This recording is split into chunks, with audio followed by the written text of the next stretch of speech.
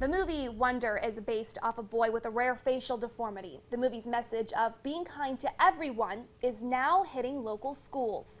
This is new video from Dobbins Elementary School in Poland. Students are getting the Wonder Award. They're nominated by their teachers for being kind and treating others with respect. They also get a free ticket to the movie, which comes out today. Students say there are many ways to be kind. If they drop something and they need help picking it up, or if they're stuck on a question, you can help them.